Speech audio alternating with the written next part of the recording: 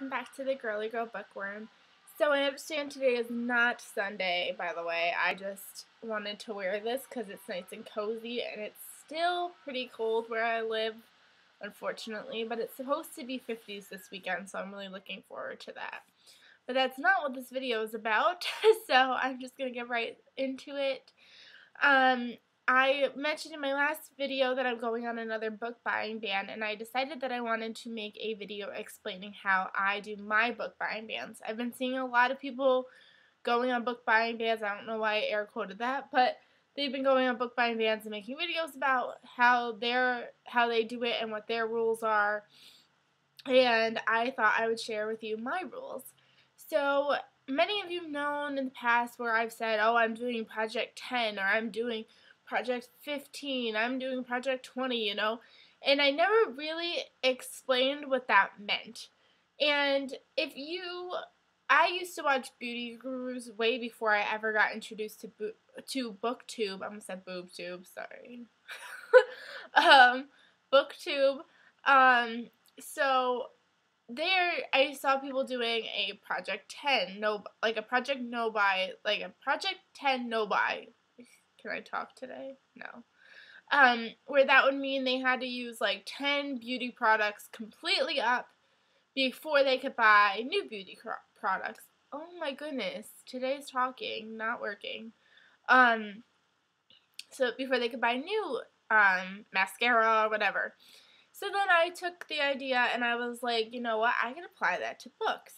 So Project 10 would be like, I have to read 10 books before I could buy books. Or Project 20, I have to read 20 books of my own before I could buy new books, and so forth. So this time coming around, I'm doing a Project 50.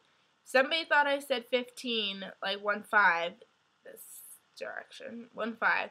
No, I am doing Project 50, so that means 50.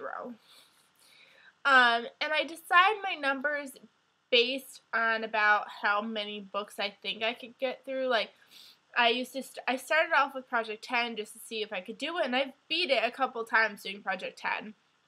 This past time was the only time that I beat Project 20. Usually I end up failing miserably. So I take a look at how many books I have, and as you know, like you've seen my recent book hauls, I had 20 books in my last book haul, and I have 12 coming in the mail. So, and I already had a whole bunch in my pile after Project 20 still. So I decided that 50 would be a more accurate number, so that'll take me about 3 to 4 months before I could buy books again.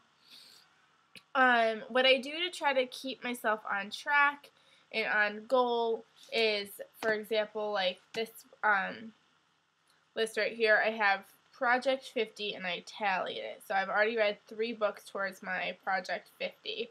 Did I throw my other one away?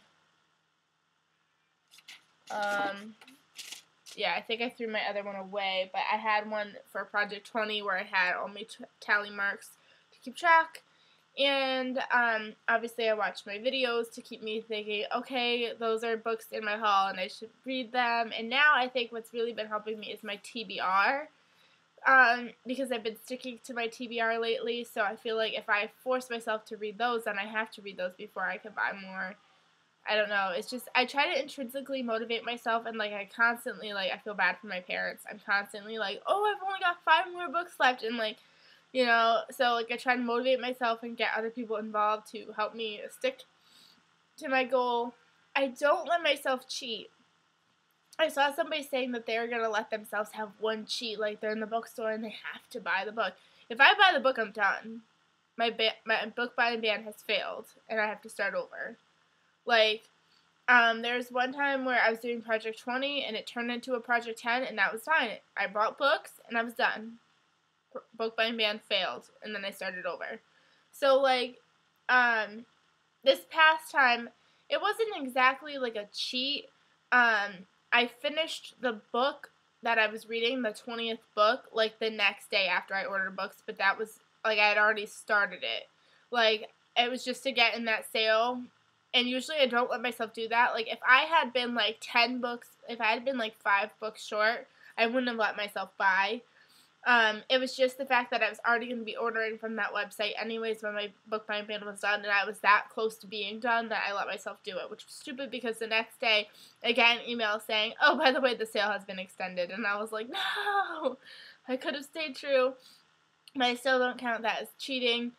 I saw somebody saying that they'll only let themselves buy new releases because that way they'll stay current in their booktubing. And honestly, like, I feel like I'm not a very current person anyways. Like, I do read books that are popular, but I don't feel like I read them while everybody else is reading them, like, unless it's like a series that I've already been reading or something like that. But like, I don't feel like I have to have my hands on the new release the second it comes out. Like, there's a lot of new releases that are coming out within the next few months that I will die for, but I will not let myself break my book buying ban just because of new releases and I want to stay current.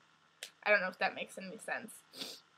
So I really don't let myself have too many cheats. Like, I don't know, I'm telling myself I'm going to do a Project 50, but I really don't know if I will be able to stick with that goal. That is my main goal. There is a chance I'll break it. If I break it and I cheat, I'm starting over. Like I've said before.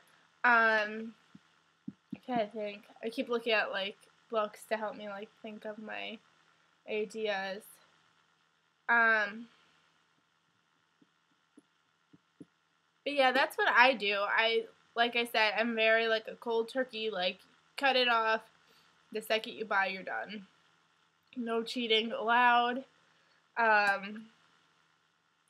I hope you guys got some ideas of what to keep you motivated on your book buying bans, or an idea of how to start a book buying ban. There was something else I was going to say, now I can't remember.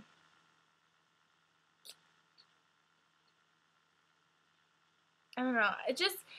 My advice, though, is don't feel bad about yourself if you do break your book buying ban, because I know there's so many times where I've done this and I have not succeeded and I have failed. I mean, I even have videos where I broke my book buying ban. So totally, like, it's acceptable and it's okay to break it, and it's not the end of the world. But yeah, I just hope that you find some inspiration, get some books read that are on your shelf, because that's why you bought them in the first place. And yeah, I hope you guys enjoyed this video, and I will see you guys really soon. Bye, everyone.